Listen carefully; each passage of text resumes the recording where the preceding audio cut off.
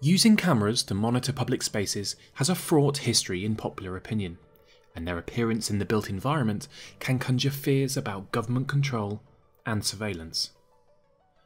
But what if there was an inexpensive way to learn more about how people move through the built environment, but without infringing on their privacy?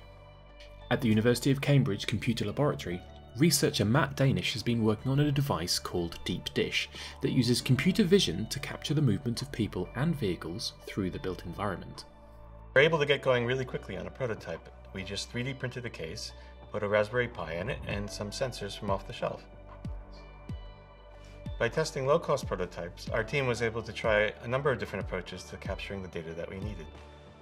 We can train a computer model with lots of images of people or bicycles or cars in scenery, and then we can use those models to help track the movement of people or bicycles or cars through scenes shot by live video without storing the images and without storing any personally identifying information.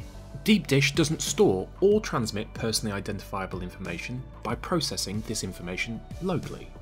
However, we still need to consider security. Data about where people congregate or don't go in buildings and public spaces could be used to circumvent physical security measures, and therefore needs to be incorporated within the data strategy as part of a security-minded organisation. So this is what we did to make it secure. A careful balance with the security and privacy aspects of Deep Dish's implementation of computer vision allows us to create an ethically and democratically sound way to plug computers into a camera in our public spaces.